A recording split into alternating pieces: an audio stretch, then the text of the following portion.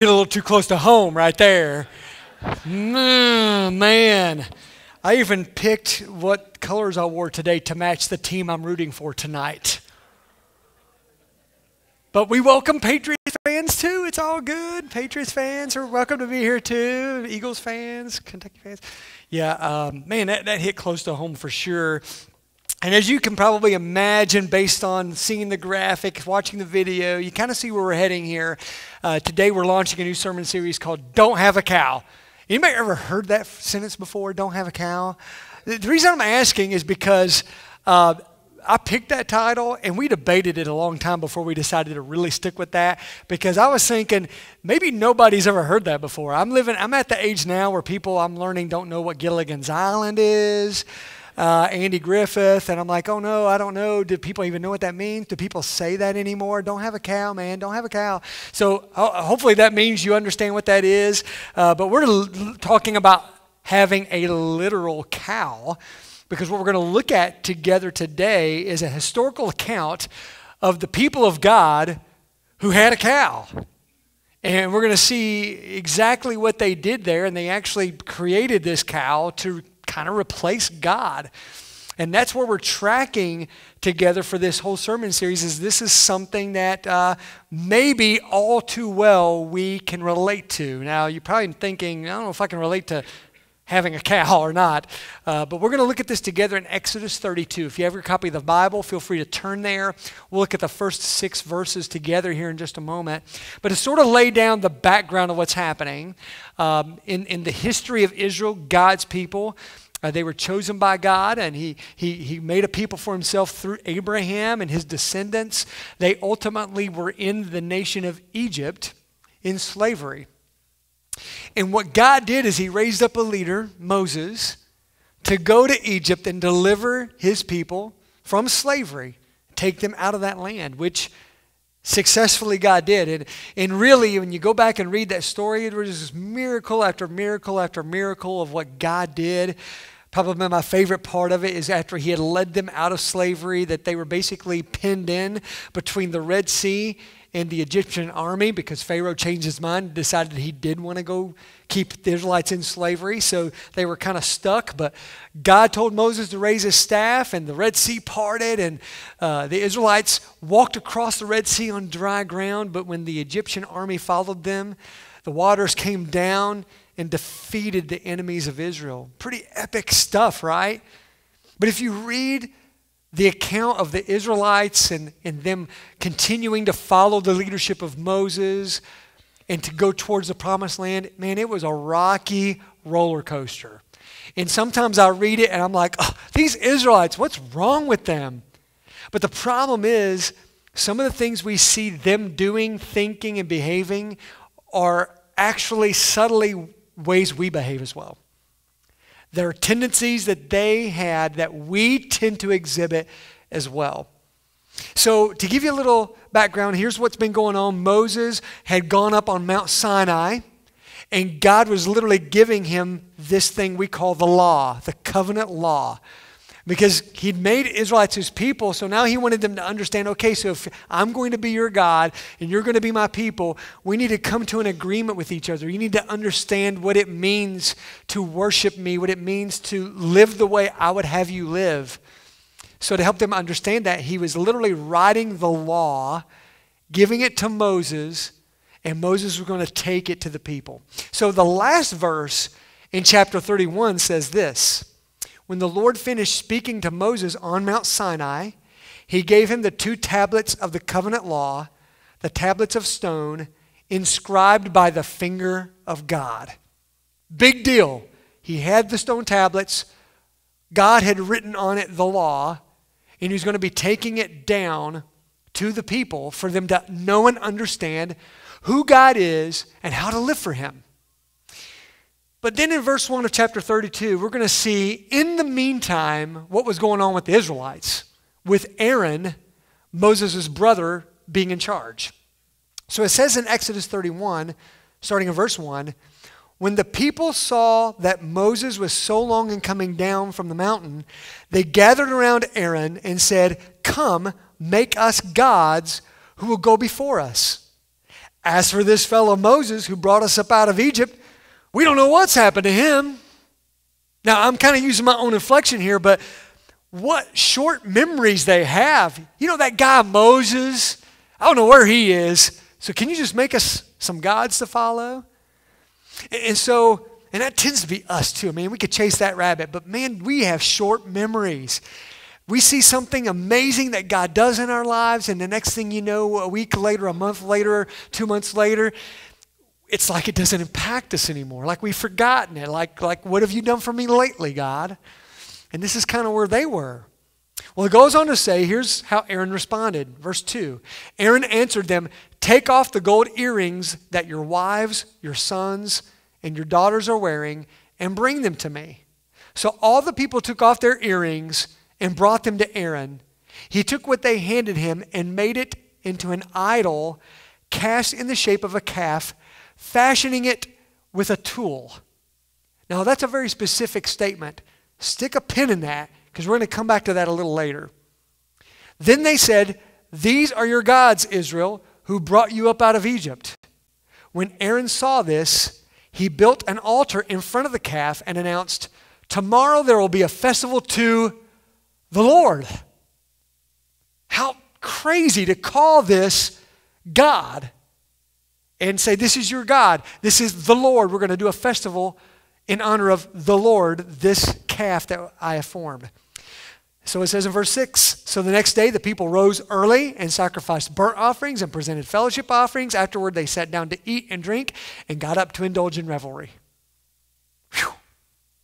So this is what the Israelites were doing. And you know, if you're like me, I'm thinking, oh, there it is. When the cat's away, the mice will play. These Israelites, with their leader gone up on the mountain, they just do whatever they want to do. And this is horrible. How dare them? Well, here's the thing. Before we cast too much judgment on them, I think what we see happening in this passage is something that's way more of a universal experience than maybe we're willing to admit. That we have this tendency as human beings to idolize. It's something innate within us. Have you noticed it?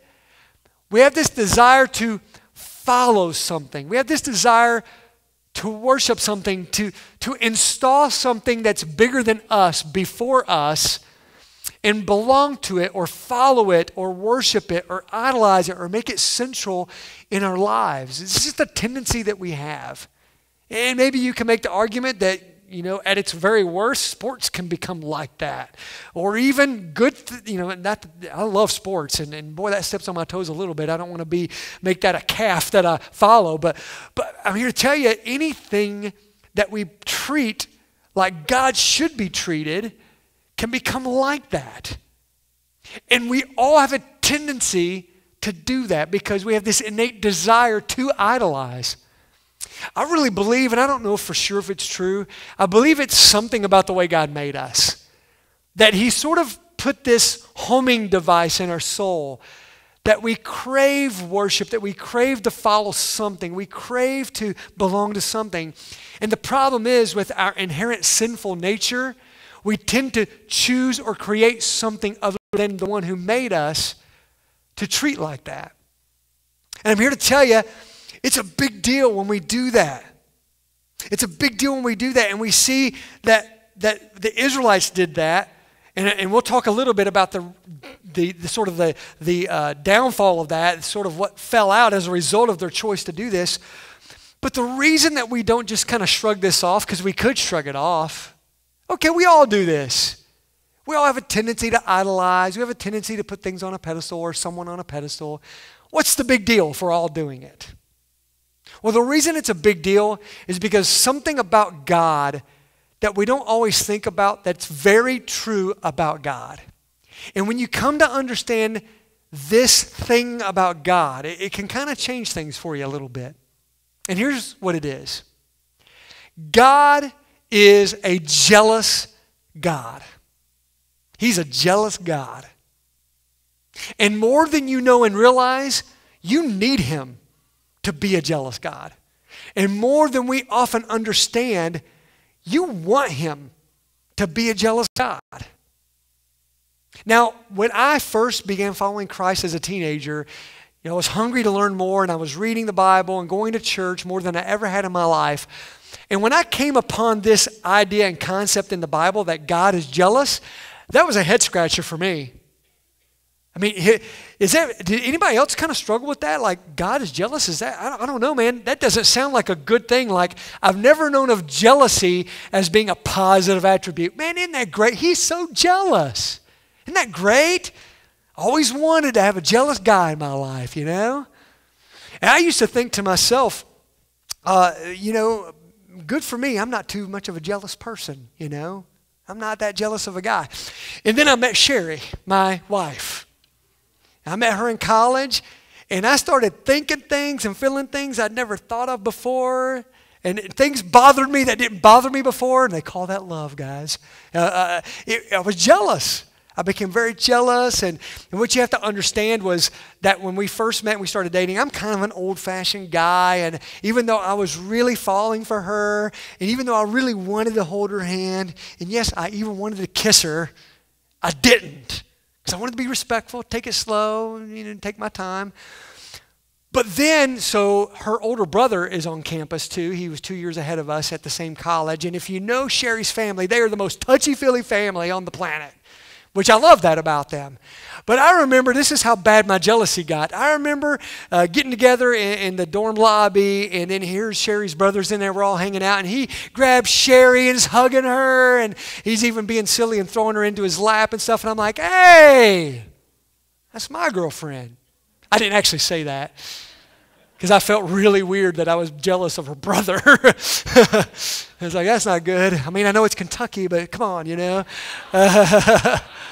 So I kind of kept that in the vault, but I was really bothered by that. Like, that's mine. That's mine. She's my girl, you know. Well, here's what I've come to understand about jealousy. I mean, and before I tell you about that, let me, just in case you're thinking, wait, really? Is God jealous? Is that true? Let me read to you something that God inscribed with his finger on those stone tablets. Exodus 20, 4-6 says, "You shall not make for yourself an image in the form of anything in heaven above, or on the earth beneath, or in the waters below. You shall not bow down to them or worship them. For I, the Lord your God, am a jealous God, punishing the children for the sin of the parents to the third and fourth generation of those who hate me, but showing love to 1,000 generations of those who love me and keep my commandments." Serious business. He goes on to say later on in Exodus 34:14, "Do not worship any other God, for the Lord, whose name is jealous, is a jealous God." I think it's so funny that God gives himself the nickname jealous. I'm so jealous, just call me jealous. I love that. And yet it's kind of weird. But that's what he says. Deuteronomy 4:24, "For the Lord your God is a consuming fire, a jealous God." Deuteronomy 6:15, "For the Lord your God who is among you is a jealous God, and his anger will burn against you, and he will destroy you from the face of the land." Okay, we get it. God's got a jealous streak in him. He's very jealous. When you come to understand the concept of jealousy, you then get to realize that this is not something that we have to deal with. This is something we should want. This is something we should be so just pumped up about. Because if today I go to lunch with my bride, which I plan to do, and I sit next to some other lady, and I hold her hand and make goo-goo eyes at her the whole time at lunch, yeah, I already hear y'all. Then I will not be here next Sunday. No. If I do that, and after that's over, we go to the car together, and she is just totally fine with it. She's like, "Hey, it was a good lunch, wasn't it?" And we go home and go on about our day. I should hate that. That should bother me, because guess what? What I've just learned is that Sherry Roy Clark, my wife, does not care. Don't care. Do it. I don't care. And see, God gave us jealousy in and of itself isn't a bad thing. We make it out to be bad, but it isn't bad. It's a built-in alarm system that God gave us. And it goes off when, and I'm going to make sure I say this correctly, it goes off when something reserved for you is being given to someone else. Something exclusive for you is taken and given to someone else. When that happens, jealousy should come up. Now, the problem is, the reason jealousy gets a bad rap is because there's a lot of us that have totally oversensitive jealousy alarms. That's a problem.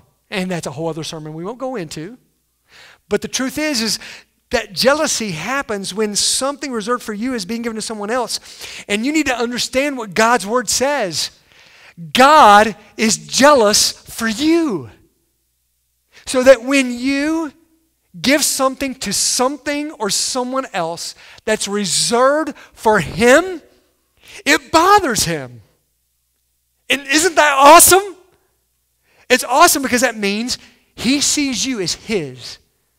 That you're his person, you're his daughter, you're his son, and he's jealous for you. And he wants to be only the one true God that exists. He wants you to see him as that. The one true God that exists, who created you and who sent his son to die for you.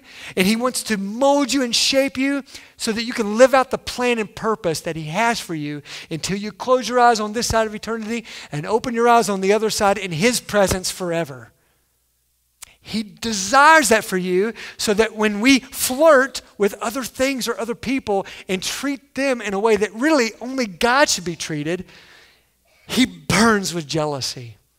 And we need this. And we want this.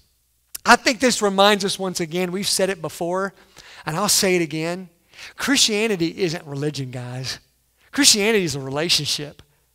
I mean, you don't get more relational than this, right? This is very relational, that God is like, I made you and I love you and I want to be with you forever and I got a plan for you. So don't go flirting on me. Treat me the way you should treat me, as the one true God. And we need him to be this, because when we separate and divide our allegiance and we begin to take that allegiance and replace the one true God with something or someone else and say, this needs to be followed in my life. I need to follow that. I need to pay attention to that. I need to prioritize that. We start down this slope where we're now all mixed up. And I think so many of us are wondering why we're stuck spiritually, why some things don't seem to be kind of right in our lives. There's a lack of clarity. There's a catch in our spirit. There's a dryness in us spiritually. There's something not quite adding up. There's something missing. And I believe most of the time it's because we've had something or someone else around us that we have treated like God, and we're following that instead. And listen, you will never get to where God is leading you when you're following a cow that you've made. And make no mistake about it, we make them. We make them. My favorite verse in this story, I'm going to read it to you in a moment, but let me tell you what happened next. So Moses is up on the mountain getting those tablets, not iPads, stone tablets. and this is all going on with this golden calf down off the mountain, down in the valley. So what happens next is God tells Moses, you better get down there. You got to see what your people are doing. And I'm so mad at them, I'm going to wipe all of them off the face of the earth, and I'm going to start all over with just you, Moses. This is what he said. And Moses pleaded and begged, said, God, don't do this. Do not do this thing. The whole world will look and see. Look at what God did. He delivered the Israelites out of slavery into Egypt just to kill them all at the foot of the mountain. So he begged God, don't do this. So God, it says, changed his mind and decided not to do that.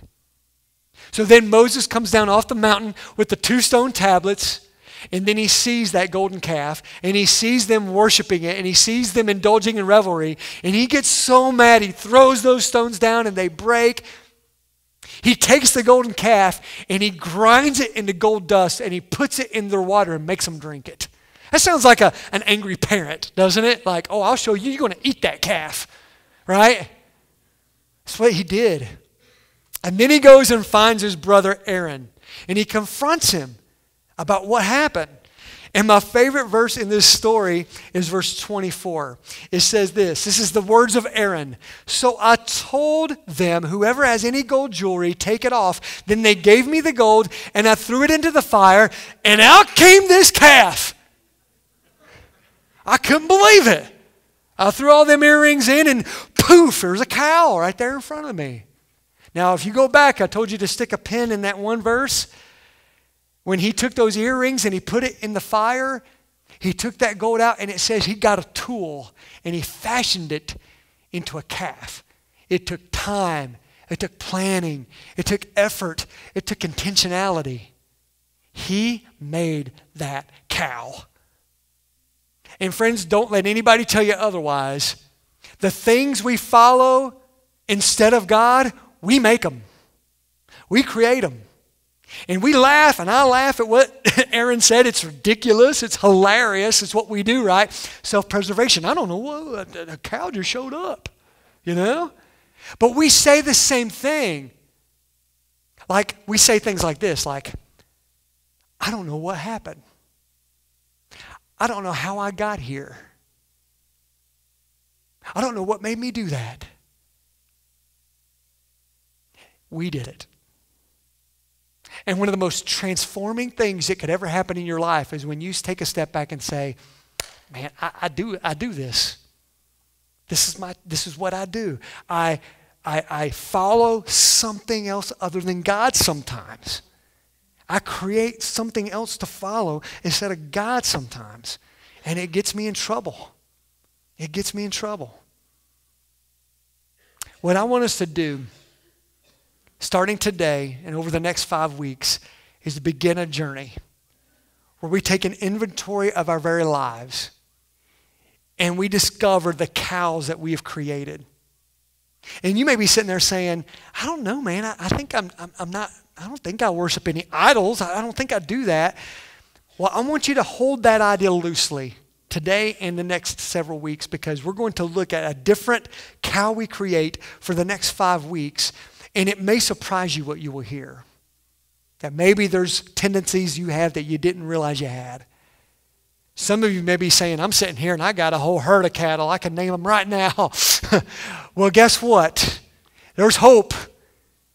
There's hope. You're not powerless. In fact, what I want you to know today is if there's one thing you're going to get the power to do from God in your life is this: to identify your cow and dismantle it. With His help, you can do that. With His help, you will do that.